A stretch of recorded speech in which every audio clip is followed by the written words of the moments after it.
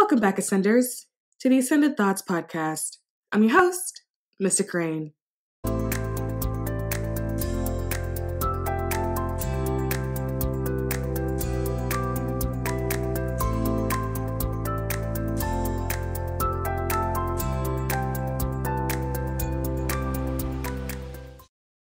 So for this particular episode of this podcast, we are going to be talking about shadow work.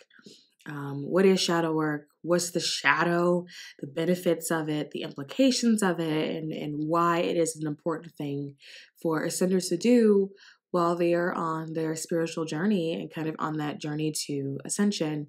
Funny enough, I actually tried to record this episode already. I've actually fully recorded the episode along with 3 other episodes that I personally thought were amazing, incredibly in-depth.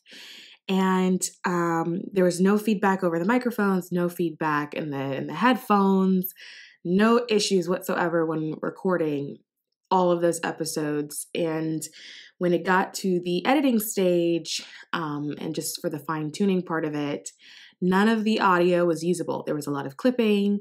There were some parts of the audio that were pitched up, some that were pitched down, and it was completely unusable. And I was really upset about it, but then I had to calm down and realize that honestly, at that particular time, that probably was a message that wasn't supposed to leave and that wasn't supposed to go out for whatever reason. Maybe the collective wasn't ready for it, or maybe Spirit just had another idea for me. So today, I am trying again, and I hope that Spirit will be on our side this time. My recording schedule has been thrown off a little bit, but that's okay. Sometimes you just have to go where Spirit is guiding you to go, and sometimes you just have to listen, and if it wasn't meant at that time, then it doesn't mean that it wouldn't be meant at other times. So I am rolling with the punches. We are rolling with the punches, and we are going to try again. So, shadow work. So shadow work is doing work on the innermost part of yourself that you have once upon a time abandoned. Shadow is the parts of yourself that you don't like. It's the part of ourselves that we consider dark, the part that we don't want to come to the surface, the part that we oftentimes spend a lot of energy trying to hide, trying to keep from people, and trying to keep from ourselves. It's a part of ourselves that we traditionally hate or are frustrated by or have a really strong dislike for. Your shadow self can include a lot of things. If it's anything that does not remain or sit in a state of energetic alignment, then most likely it is your shadow. And our shadow self starts building itself in childhood. It is all of our repressed emotions and feelings and thoughts. It is all of our broken dreams that we carry with us, all of our insecurities about ourselves, our self-loathing, our self-doubt, our self-hatred. All of that lives in your shadow. And the shadow begins to develop in childhood because childhood is when we all experience the first time an adult tells us to stop crying. Why are you crying? Be quiet. Or don't talk right now. Or, don't speak when adults are speaking. It's the first time someone tells us that our dream is something that's too big, that can't be realized. It's the first time that somebody invalidates ourselves. Those experiences in life that start in childhood is the beginning stages of the production of your shadow self. So think of yourself kind of as like maybe a yin-yang sign. If you look at it, you have your white side or your light side, and then you have your black side or your dark side. Now, for that particular symbol, this is a demonstration of feminine and masculine energy, but go with me here. Picture it like that, but picture your light side being the positive side of you, the side that's in energetic alignment, the part of you that you like, that you actually do enjoy showing to the world. And then the other side, that dark side, is the side that you work really, really hard in order to bury or to get rid of or to keep from showing its head. That is your shadow self. And the reason why it is so important to work with your shadow self is because if you don't, it does what I like to call grow heads. It becomes stronger over time and energetically stronger to sometimes you reach a point where you feel like you can't control it. So every time you continue to repress yourself, repress emotions, repress feelings, repress dreams, thoughts, and visions, you are actively feeding that shadow self with more of that repressed energy. And like attracts like. If you are feeding it the energy that was used to create it, then it's only natural that the energy will grow bigger on its own. And then eventually you end up with people who trigger very easily. Maybe they get angry very easily. And they do this thing that we call blackout. Or maybe they see red, where they got so angry that they've lost all sense of who they were in that moment. They lost hold of their light side because the dark side or the shadow self took over. And when you are not in control of your shadow self will grow bigger than your light self. And it does have the ability to take over situations. And that's why so many people have a tendency to walk out of situations thinking to themselves, I really shouldn't have said that, or I really shouldn't have done that, or maybe that was kind of mean. Why did I do that? It's because your shadow self took over. So what we want to do is to get you back into energetic alignment, ascenders. And the way that we get you back into energetic alignment is to have you do that shadow work and that work on yourselves. Because when you start working with your shadow, the shadow will actually get smaller and it's no bigger. And then it gets to a point where it's no longer bigger than your light self, your white self. Carl Jung's definition of the shadow is actually that your shadow is your unconscious or disowned part of your personality. And it is the repressed or unaccepted part of yourself. So what do we want to get out of shadow work? What is the point? Like you go, okay, Mr. Crane, I hear you, I understand, but I don't really understand the overall goal or how to actually do it. So the overall goal of shadow work is integration. You want to integrate that light and that dark to create a divine, balanced harmony. Because the truth is, you're not going to get rid of the dark, and you're not supposed to, because if you do, then you're not in balance.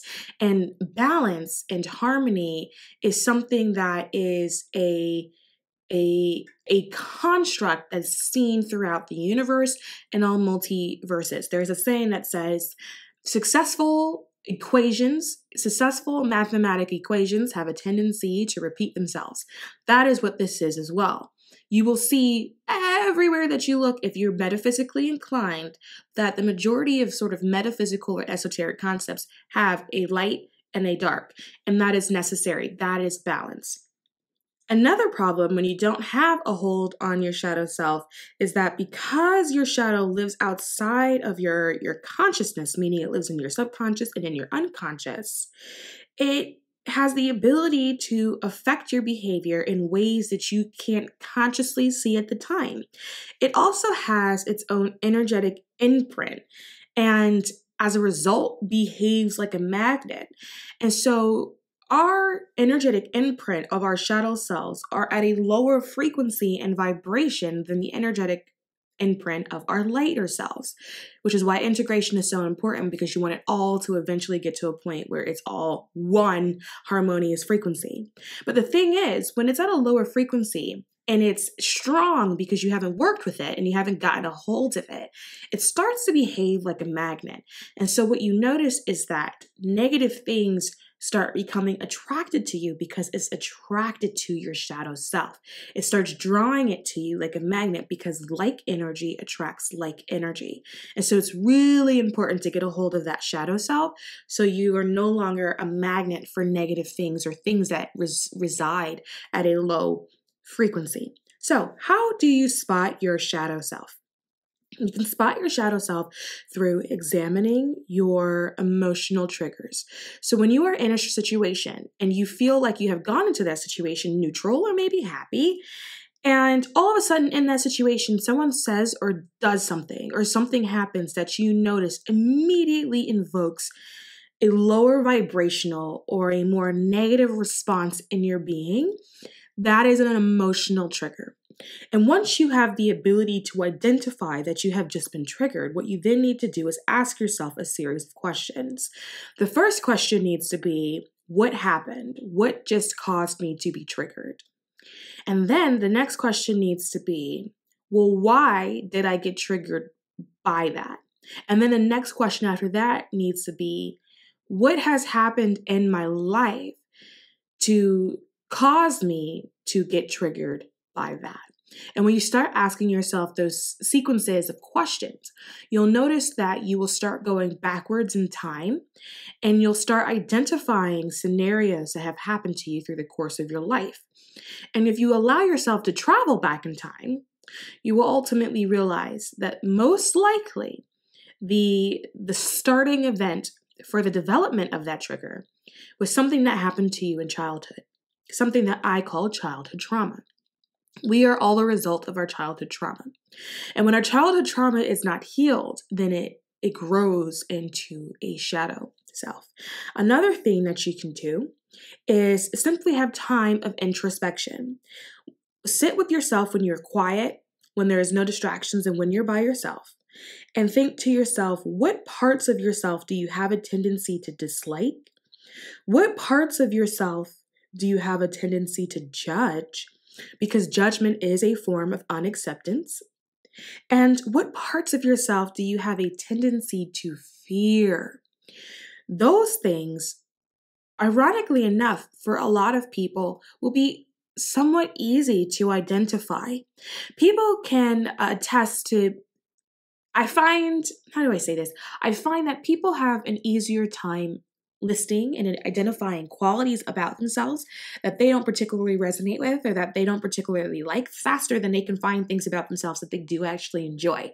So this exercise is actually quite simple for a lot of people. You'll find that it's not as hard to get a long list of things going that you're not particularly fond of in yourself. But that's a good thing in this particular case, because that means that you are quickly identifying your shadow self and your shadow being. And part of the integration process is the ability to identify, because once you identify, then that means you are on the journey to acceptance. You can accept something that you have not yet identified if you don't yet call out the fact that it exists and it resides in you, and that perhaps maybe it is something that you want to transmute the energy in order to make it higher. And so once you get an idea of what those things are, then you'll be on a much better path to go forward. So there are also questions that you can ask yourself. Things like, was I accepted as a child? And if you feel like you weren't accepted, what are some of the reasons that you feel like you were not accepted? And who in your childhood did you feel like did not accept you? Did you feel like there were certain aspects of yourself that was accepted? So the first question is, were you accepted? So were you as a whole being accepted? And then are there aspects in you that were accepted? So maybe personality traits, maybe hobbies, maybe ways of thinking, creativity, ways of expression. Were those things accepted? And if they weren't, how do you feel rejected? What happened that you feel like caused you to feel like those things in you were not accepted, and who did it, right? So who were the people that did not accept you? And then also examine whether or not you feel like you were judged by your parents, or if you're still being judged by your parents or a caretaker or guardian, and really really examine whether or not you feel like they were there and they supported you. And if you feel like there were many times where they were absent when you needed them because it was crucial for your growth, identify what those situations were, because that is incredibly important, because all of those situations is what created the shadow self in the first place. Your shadow self is essentially a wounded child that was never heard or validated. And as you get older and you become an adult, whenever you are dealing with people or you are in situations that you're your subconscious or unconscious mind interprets as duplicating the situation that occurred in childhood. So duplicating a situation that did not validate you, that did not accept you, that judged you, then your shadow self gets triggered because it feels or it believes that is going into another situation that will continue to invalidate it. And so it gets triggered, it gets upset, and then it cries out. And so what you're experiencing in that moment is a temper tantrum thrown by your shadow self that manifests itself in the form of anger or frustration or sadness or irritation or all those negative qualities or traits that we may perceive in ourselves. And so I like to say this with people. When children throw a tantrum, they're not throwing a tantrum because they feel like throwing a tantrum that day. They're throwing a tantrum because for whatever reason, they feel like they are not being heard or accepted. And so they're throwing a tantrum to get that attention that they need. And so as an adult, when you throw a tantrum, in adults, tantrums may manifest itself a little differently. It may manifest itself in intense anger or sadness or grief or pain or aggravation or annoyance, but it's still a tantrum. What is happening to you is that your shadow self is crying out to be heard, to be accepted, and then to be validated. When you validate the fact that a child is upset and that is why they are throwing a tantrum, you will notice that a child will start to be calm. They will start to calm down, and then that tantrum will start to cease. It's the same thing with your shadow self. Once you get to a point where you start to listen to those traits that you have that you may not be particularly fond of and understand why it's throwing a tantrum and why it exists and why it's there, and then you get to the point where you accept it and then you validate it, that shadow self will stop throwing a tantrum. It will grow smaller, and then all the extra heads that it grew over time will begin to disappear. And the more you start doing this work, the more that your shadow self will shrink, or the contrary, the more your light self will grow to match the energy of the shadow self, but on the other side, and you will be in divine balance. And that is where that's where you want to be for sort of energetic harmony. So it's really important. So how do you get to a point where you start accepting your shadow self? Well, one, do not antagonize yourself. Do not antagonize yourself, Ascender. When you start to observe a pattern in you that you are not particularly fond of, just observe it. You don't have to judge it. You don't have to bully yourself because it's manifesting in that particular moment. All you have to do is observe it and then start asking yourself those prompting questions. Why is it here? Why does it want to be heard? And why does it need to be accepted? And then just observe the fact that it exists. Give it space. Give your shadow self space and room to say what it has to say so you can hear what it has to say. Because once you hear it, it no longer has to scream out for attention or for help anymore.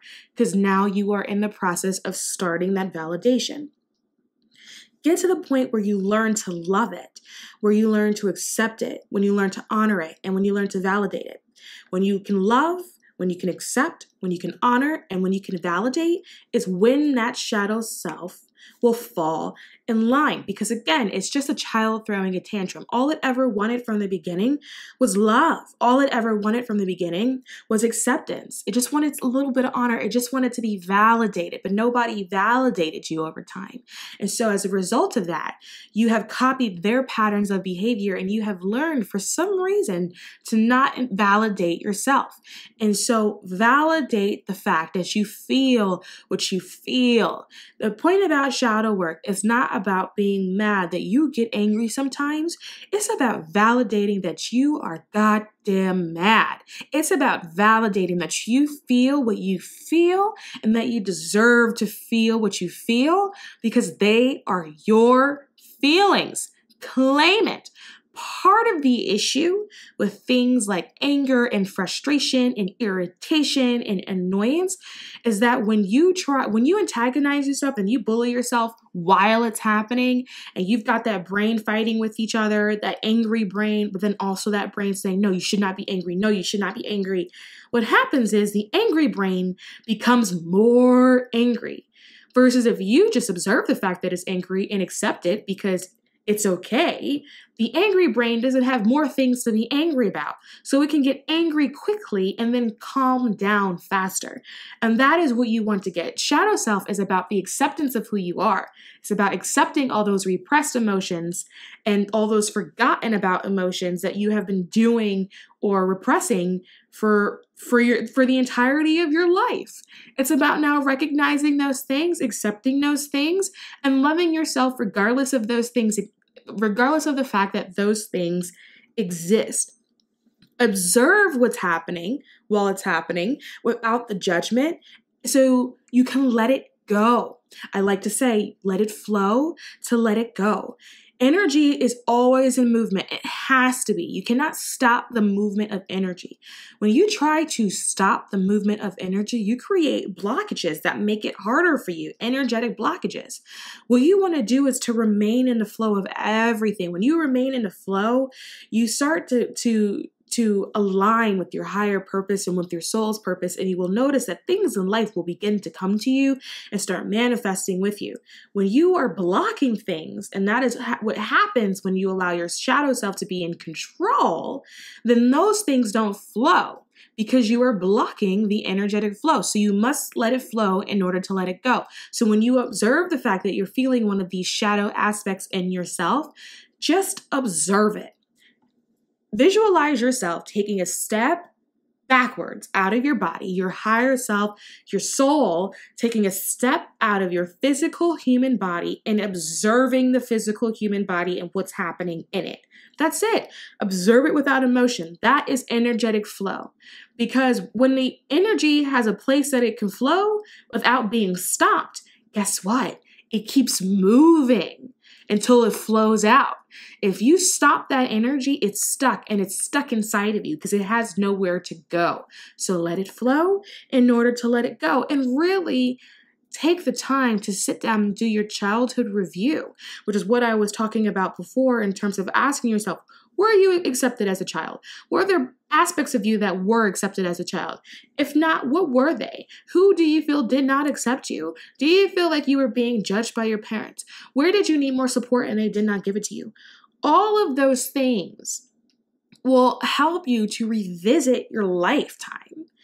And when you're revisiting situations that have happened to you and occurrences, then you can accept it. Because the thing is, we have gotten very good ascenders of going through life and sweeping everything under the carpet. And when you leave it under your carpet, how could you possibly accept it when you don't even remember what you swept under there? And then when you get there, what'll happen is that you will notice that you have formed a friendship, a balance, a partnership with your shadow self. And at that point, ascenders, you are completely unstoppable.